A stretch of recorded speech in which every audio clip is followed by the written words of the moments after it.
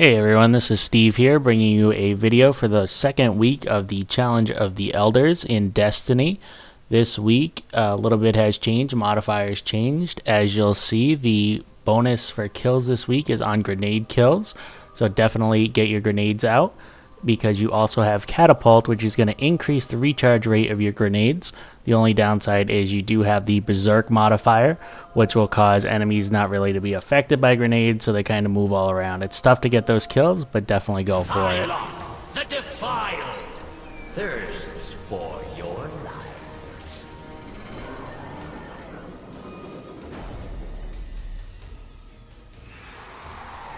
So right off the bat, the first boss we have is Psylocke the Defiled. Same as last week, you're just going to face Taken Acolytes and Hive Wizards. Nothing at all has changed about this fight. The boss and the enemies have the same exact attacks. So just spam grenades because you do have the Catapult modifier, so they will recharge super fast. If your discipline's high, they're going to recharge even faster. You should pretty much always have a grenade available when you need one. Whenever enemies spawn in, they spawn in groups of 3, the Acolytes, so just use a super. I tether them here and I just toss a grenade to get a ton of points.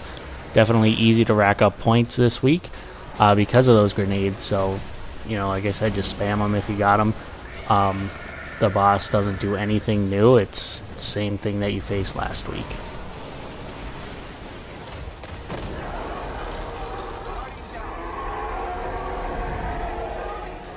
They are Cabal's strategist, Val Arun.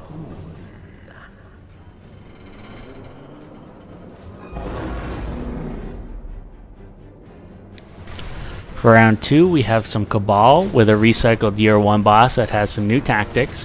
This boss used to just randomly change his shield after you did a set amount of damage to be either Arc, Solar, or Void, but this time he has Flayers with him, Scion Flayers, that are going to match the shield type that he has, so before you can do damage you have to kill the Flayer. There's only 3 of them, they don't respawn, but if you see him put on a Void shield, you have to go find the Void Flayer before you can do any damage on the boss.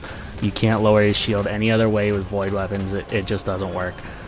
You'll see a notifier on the left hand side that'll tell you what type of shield he has if you can't see it, and then all you have to do is just take out that Flayer and you can do as much damage to him as you can.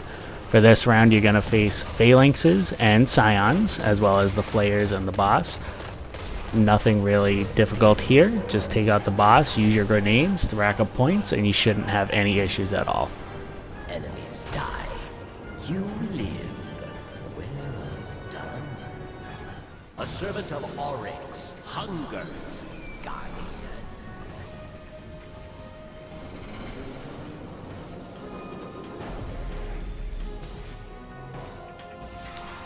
For the third round we have Taken, and we're going to face Goblins and Hobgoblins, as well as a Hydra type boss who does have a special attack where he can burn the ground around you and then cause a giant explosion.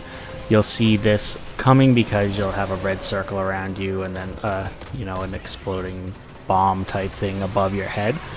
It's super easy to avoid, so you really don't have to worry about it. And the same thing as, you know, all Taken enemies, they spawn in groups of 3 all together, so you can just toss a grenade as soon as you see them coming in to get the grenade kills. Other than that, you're not really going to have any trouble with this one either.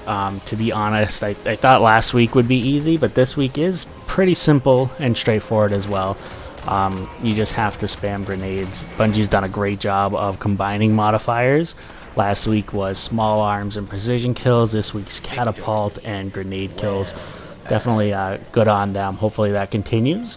But that's all there is to it. If you have any questions, feel free to reach out to me. Thanks for watching and have a great day.